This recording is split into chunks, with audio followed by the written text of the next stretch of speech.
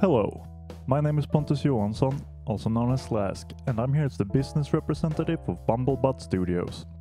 Bumblebutt Studios is the team name of 4 people, myself included, who joined together at Game Jam Plus in Skövde, Sweden, to create a product together. I believe I speak for the 4 of us when I say that we joined the Game Jam because we enjoy the process of making games. We put our focus on having the controls be as simple as possible while still keeping a lot of nuances into how the game may be played. We opted for using only the pointer and mouse click, which made for a challenge during the prototype development, but we believe that the product benefited from this. Instead of having a deep story as the focus of the game as a means to keep the consumer playing for long stretches of time, we opted for making the story light and easily consumable during shorter sessions. This allows for consumers that don't have much time to play games to be able to enjoy playing without having to invest a great amount of time. Of course, it's also enjoyable in long sessions as well. While keeping the story straightforward, it's easy to expand from multiple levels and would also lend itself for a potential sequel. The art style lends itself very well for merchandise, mainly plushies of the current and future characters.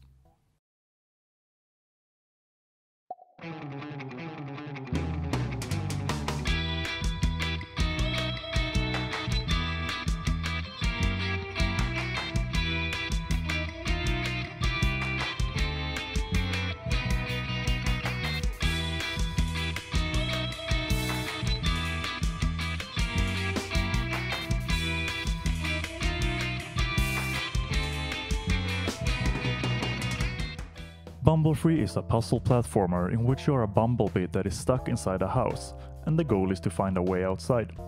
This means navigating through obstacles and dangers such as candles, needles, and pesky wasps.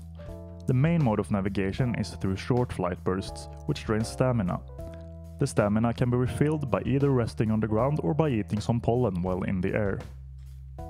The prototype of Bumblefree mainly focuses on the navigation of the character, but the idea is to expand it by including multiple levels, which introduces puzzle elements, and by introducing multiple playable characters that can be switched between to help the bumblebee escape, such as a mosquito, a housefly, and a bee.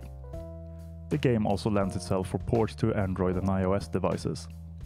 Since this is a prototype, we'd have to put in a month's work to get a beta which includes several levels and characters while also refining some assets. After the beta is finalized, we would put it out as a demo and collect feedback before stepping into making the final version, which would take 3 months to make, resulting in a finished product in 4 months' time. The main source of income for Bumblefree would be from Steam purchases. There would also be a Steam release of the soundtrack. If the game was to be ported to mobile, an additional revenue stream would be from ad revenue.